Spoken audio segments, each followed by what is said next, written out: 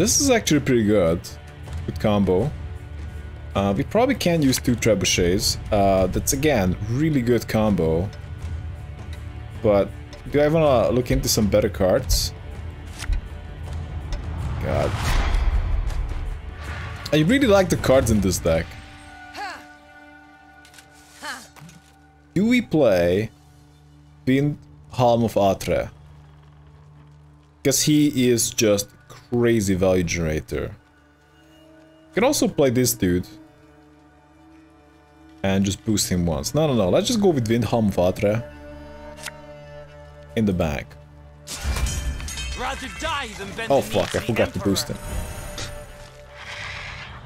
Not sure why it's even being discussed now. Todd made a vid about how they have new technology. Ooh, people are gonna get bored. I think Todd definitely wants to make some noise because people are already a little annoyed that Bethesda is ignoring their most profitable franchise.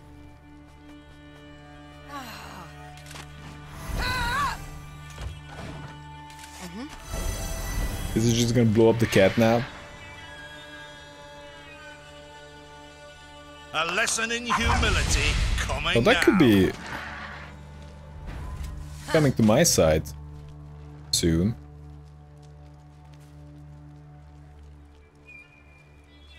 Doesn't matter too much. Oh crap. Reinforced trebuchet would take off the shield of Gwent Helm of Atre, so maybe not. Maybe do a botchling. Doesn't care where he goes.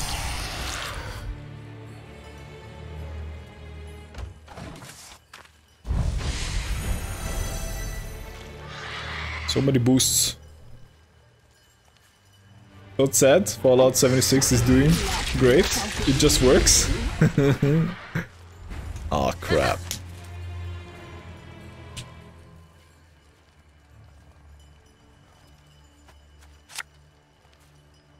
Oh, it worked. To arms! Maybe we're just gonna do that.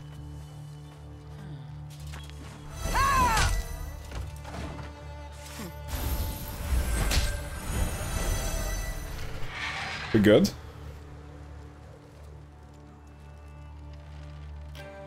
I'm not sure what's gonna be the next move. Probably should be the most impactful one.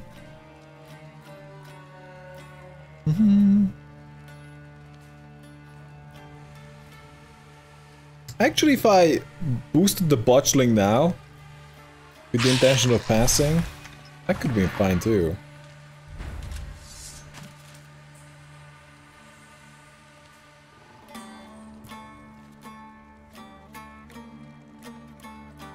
So we can justify playing the trebuchet.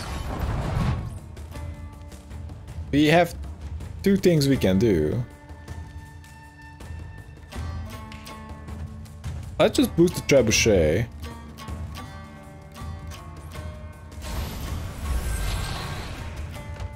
And this way, the 3-dam gets boosted. And I think after this we're passing. And even if he continues playing, we're generating 5 value. That's 5 big ones every turn, which is just insane. Are they perhaps players wanted the medieval RPG and Bethesda provides Skyrim on new consoles? Well, they're making a sci-fi too, so they definitely, well, sit on the Skyrim release. Well, after Skyrim release, they just like nothing for a long time. But finally, they are making some games, I guess. We're still waiting for Skyrim for fridges. Well, isn't that already possible? Can you just put a pad on your fridge and play some Skyrim there? You're an enchantress, go away. Maybe don't go too crazy about it. Let's pass. Yeah, we just want a long round. This is a really long round deck. And we also have some protections, so I kinda like it. Do you guys still play Skyrim? I kind of feel like playing some Skyrim now. But I'm not sure what. If anything, if there's one thing that I've... Now Skyrim not only an excellent game by itself, but also feels very good to play. They did a really good job with it. If I played something in Skyrim, I probably wouldn't play Skyrim. I would probably play Enderall, because apparently it has like a Forgotten Stories part to it, and I have never played that. And Enderall was like jaw-droppingly awesome.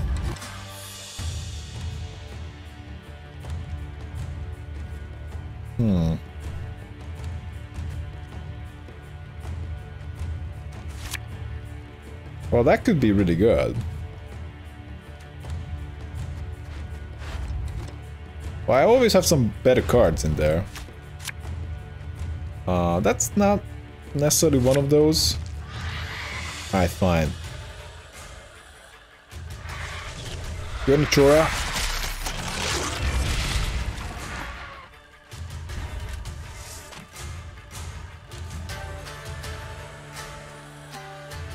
So we can play a Watchman in the back. Mashed potatoes. I'll just boost him a little bit. Our intention is to get the Visigoth and of course shield it. Cyberpunk 2077. It's coming in 2077.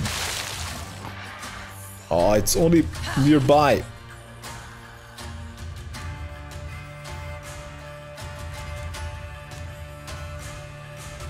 This needs to be on range, right?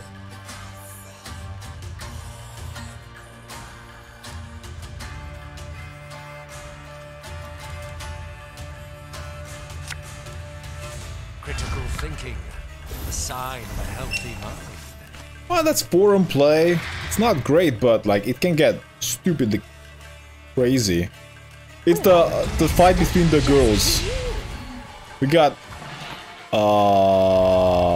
Pentaboob, only 1 out of 5 face, and also we got we can't really see her.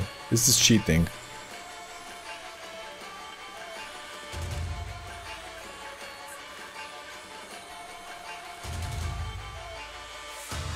Let's go Ragnarok.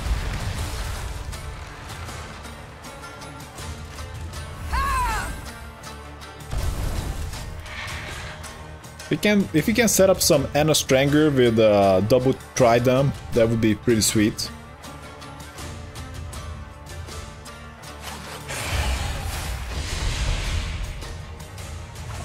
I think Ragnarok is gonna be okay value.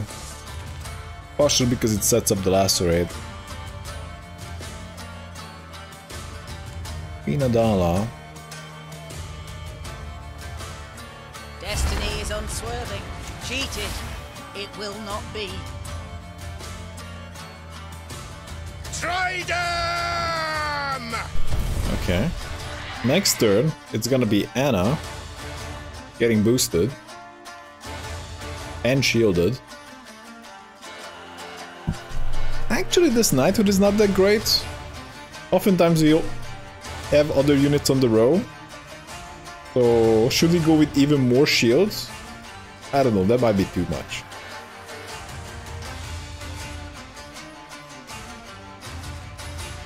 More lacerates. I don't know. We can put in the Lady of the Lake.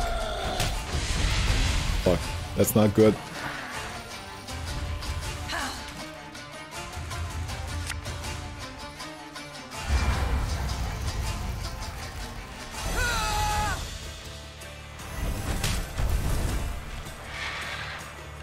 Anna's so good. She's like... She's almost break-even on play. To Knighthood.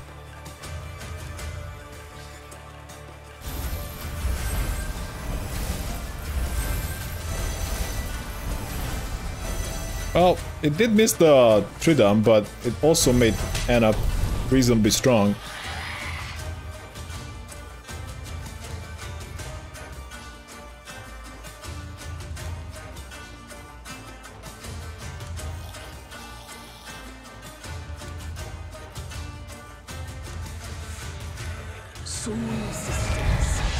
Big boost. Fine. So let's do that trident. Awaiting your orders. And I guess we're gonna boost this trident. Doesn't matter too much. I can boost the other one. Let's boost the other one. Machine guns! Do it! It's strong! Look at that. Look at that combo. Enemy's 2 points, but the other two guys are 2 points too. Like this. 4-point value generation. That can't be happening for a long time. Oh, he is playing around. Wait.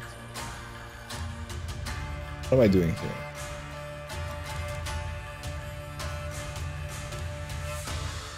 Do I want to potentially hit for more? Does he have any way to damage me?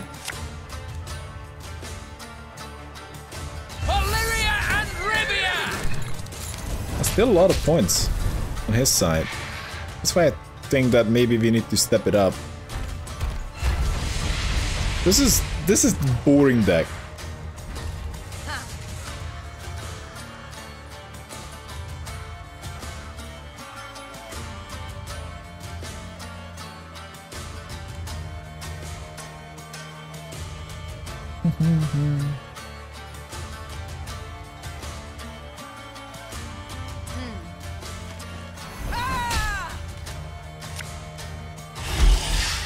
Do we attack now? I think not.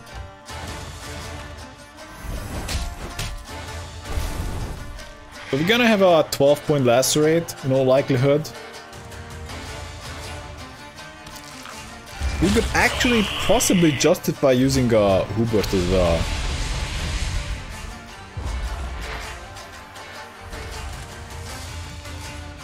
So, off wrist. Lacerate and Prince and Zeus is not. Prince and Zeus is not that picky.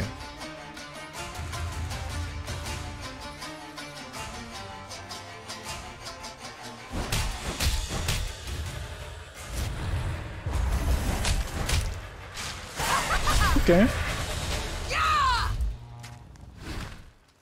It works. We can definitely beat big fatties, which is really good news. So GG. Alright, that just goes away. Maybe that goes away as well.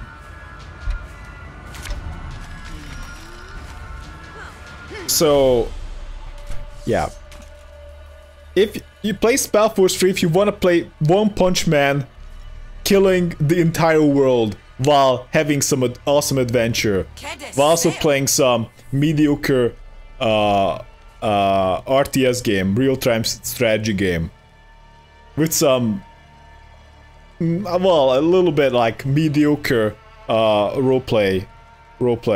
But I had fun with it because what I really liked about Spellforce 3, although it wasn't as polished, it was fun.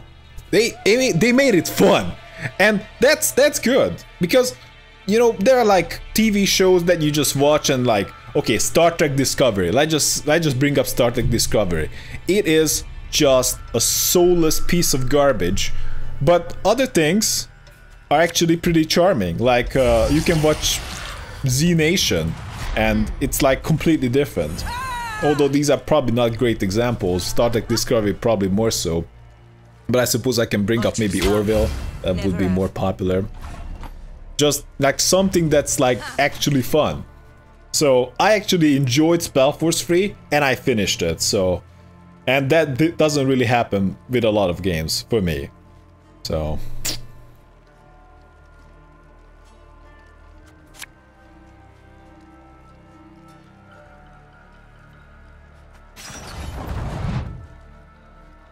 let's just try to kill that. I don't play Metro games. Enough for me. Did you guys like Metro Exodus? I got the happy ending and it was fun. Yet it didn't leave a lasting impression on me like the previous games. I can't say I'm crazy about the Metro series.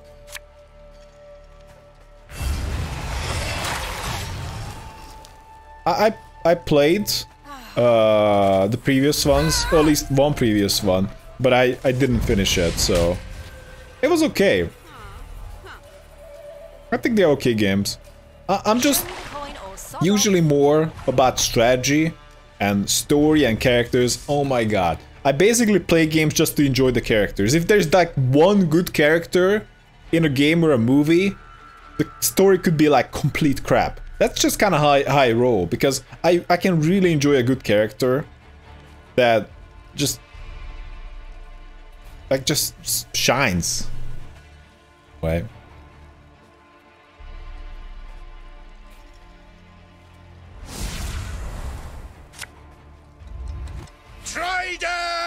Yeah, we're not gonna use the boost right now.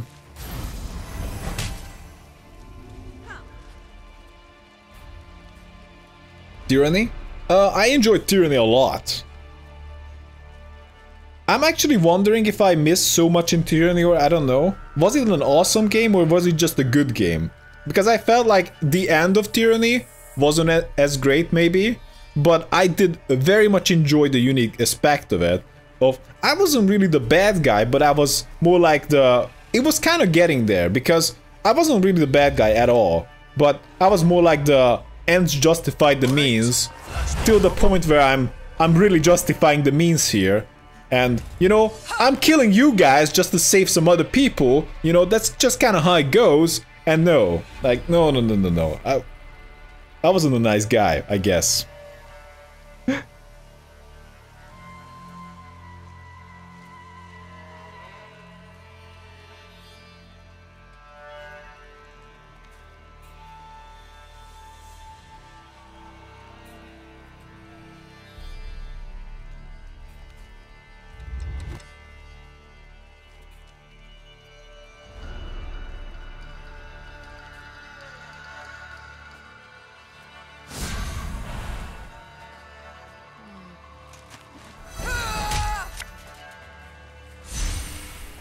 I also played the other games that are very similar to it.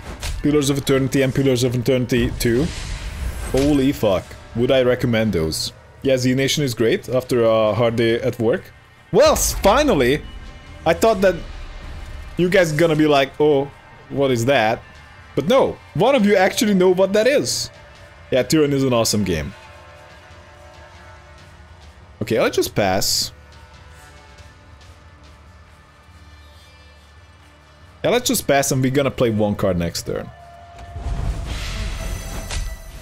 It could have been even possible that we killed the dwarf.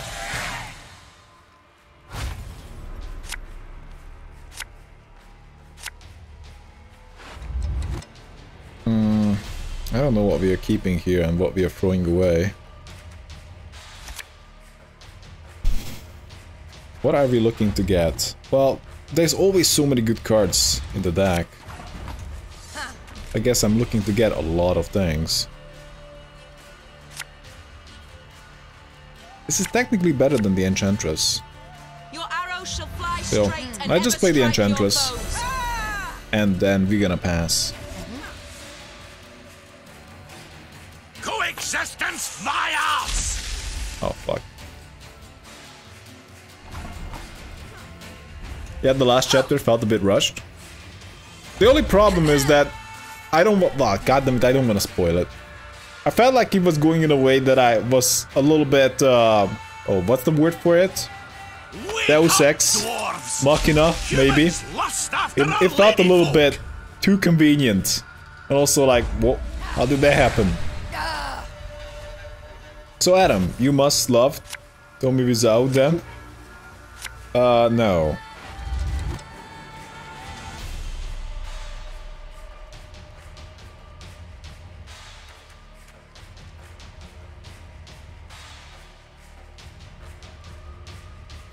Shield is good.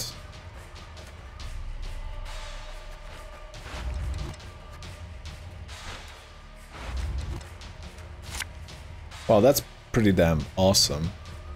So... maybe we're just gonna go with this. This is such a weird hand. I only love myself.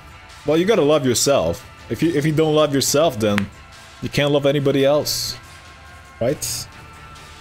Good character in a shit story, The Room, just like you said. Should I really give it a shot? I think I kind of heard that it's a really bad movie. Well, of course you can what we classify as a good character as you know, it's kind of subjective. Oh, very good question. Very good question, I think, or at least very interesting one. If you had to bring up 3 characters from anything, maybe not books, just something, characters that were in a TV show or movie or whatever, which ones would make the cut?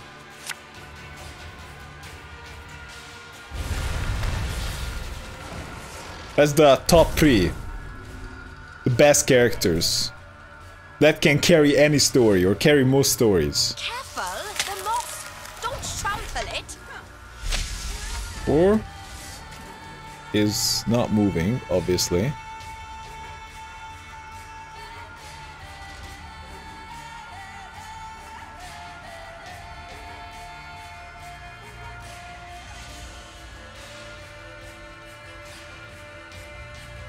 Oh, well, I can get shot down, but it's fine.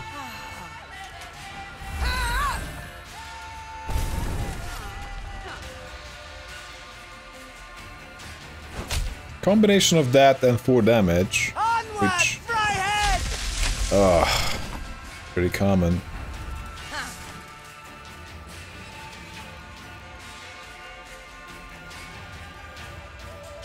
Vind halm of Atre. Down with the mirror. Pretty good. Oh, you guys are silent? No one knows the best characters. It's not an easy question, is it? Admiral and Shay.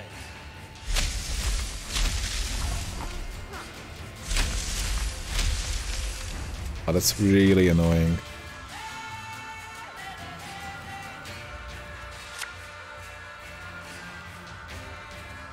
Prince and Sace. I demand satisfaction! Now! I think we gotta blow up the sentry.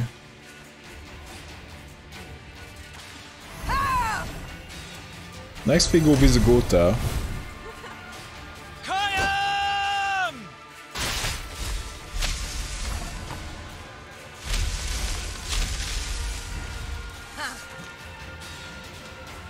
Pretty damn powerful.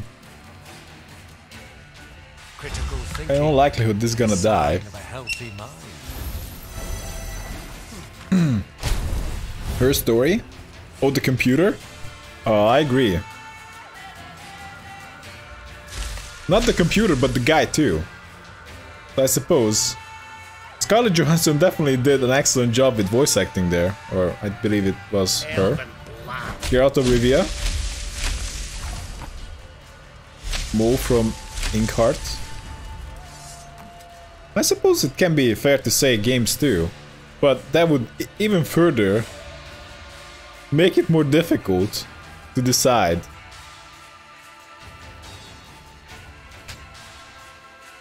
Damn.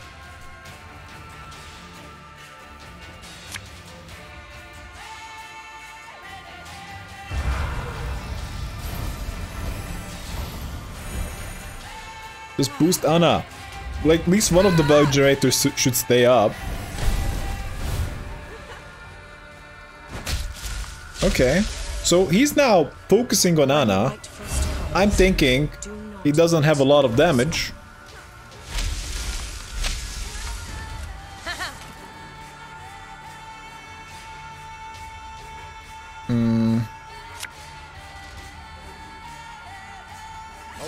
Well, I can't really be sure that he doesn't have a way to shut down Anna or Visigoth, so we're just gonna take what we can get right now. Are you guys excited for Bloodlines 2? Holy shit, it looks awesome. Have you guys played Bloodlines 1? I guess there was like definitely a talk before of at least some of you playing that, which is definitely the right thing to do.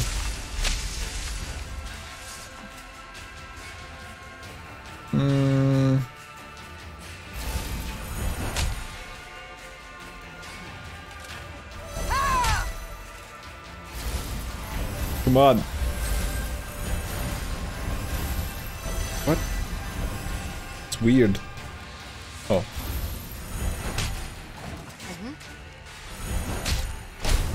Skeleton is gonna be pretty strong. Is he still trying to shut down Anna? Girl from the books? The best vampires game? Yeah, like the best vampire game of all time. That game is... Oh, this is gonna get punished by a trap, but... Would it make more sense to play it in the back? No. Actually, we should play it over there. These dogs have no honor.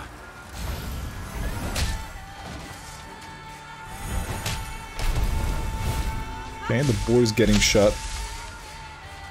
Just getting hit. Ragnarok was decent. Oh, that's actually pretty good. I was fearing something stronger than that. Okay.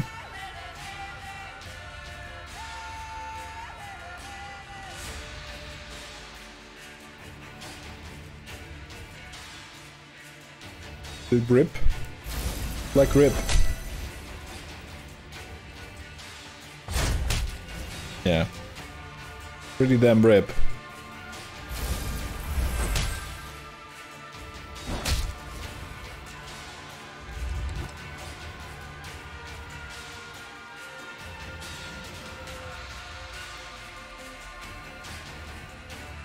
Oh, we got one more.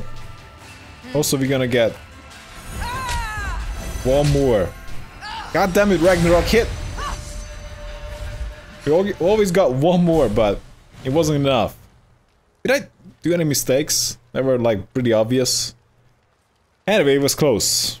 If we could have killed the boar, that would have helped a lot. GG.